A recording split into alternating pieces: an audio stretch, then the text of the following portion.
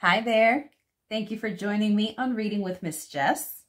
Today's story is Hattie Harmony, Worry Detective, written by Elizabeth Olsen and Robbie Arnett, illustrated by Marissa Valdez.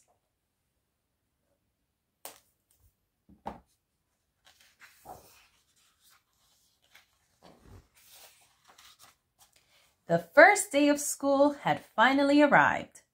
Some kids were excited and a little worried. Luckily, Wildwood Elementary had Hattie Harmony, Worry Detective. Hattie had many tools up her sleeve and she was ready to get to work. Hattie Harmony, Worry Detective, how can I help solve your worries today?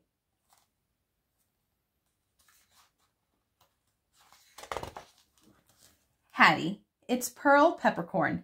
I'm terribly worried about my first day of school. I have nervous butterflies flying all around my belly. What if no one plays with me at recess? What if I don't make any new friends? Hattie put on her trusty Worry Detective tool belt. Don't you worry, she said. Meet me at the flagpole in front of school. I'll be there just as soon as you can say, "Worry, worry, go away. There's no time for you today." It sounded like a case of first day jitters. As soon as she saw Pearl, Hattie pulled out two big nets. Hattie gave one net to Pearl and kept the other for herself. Pearl was confused. "The butterflies aren't outside," Pearl said. "They're inside my belly." But Hattie was already swinging her net. Whoosh, whoosh, whoosh. The butterflies danced with the birds, boogied with the bees, slept in the grass, and even climbed up the trees.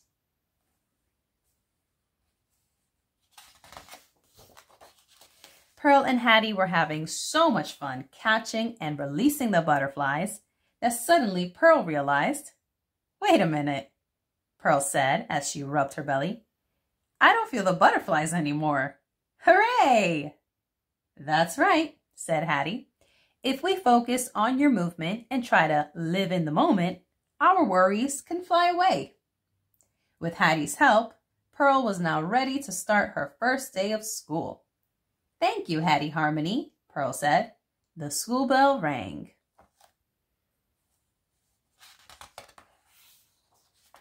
Just as soon as Hattie sat down at her table, her friend Seymour Swiggletooth scooted right next to her.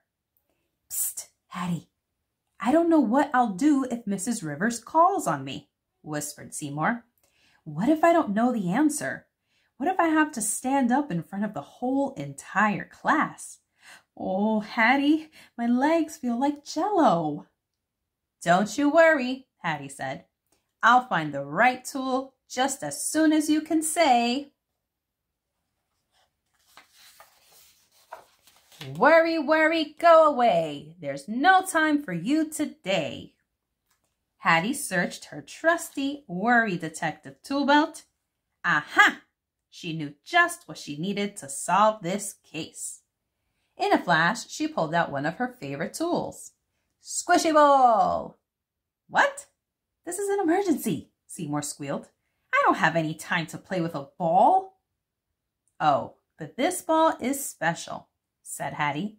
"Go ahead, give it a squeeze."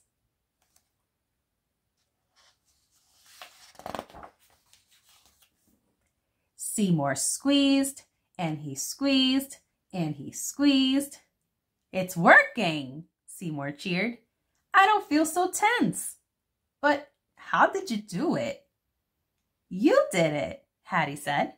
"By tensing other muscles and squeezing Squishy Ball, you told your worried mind to relax and take a break." "Thank you, Hattie. Now I'm ready to raise my hand in class," said Seymour. "Can I keep it?" "It's yours," Hattie said.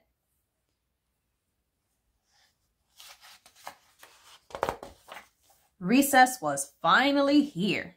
Hattie and Pearl played one of their favorite games, tag. Hattie chased Pearl through the playground, around the swings, and up the slide. Come and get me, Pearl shouted, but Hattie was worried. She had never climbed to the top of the big slide before. What if I slide too fast? Or what if I fall off? What if I don't like it? Hattie asked. Hattie, you're the bravest person I know. You can do anything. Brave people don't always feel brave inside, Hattie whispered. I feel scared.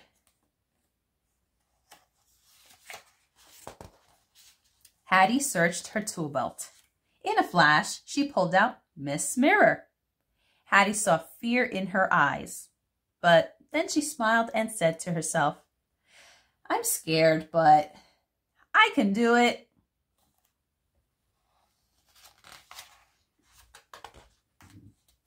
Worry, worry, go away. There's no time for you today. Hattie, you did it, Pearl cheered. You conquered your fear. Even Hattie sometimes needed a reminder that having courage means facing our fears and pushing through them. The first day of school had come to an end.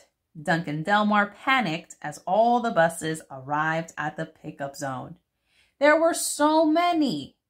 A bus over here, a bus over there, a bus over here, a bus over there. Help! I can't remember which is mine. My heart is racing. How will I ever get home? Said Duncan. Don't worry, said Hattie. We'll find your bus just as soon as you can say, worry, worry, go away. There's no time for you today. Hattie searched through her trusty Worry Detective tool belt.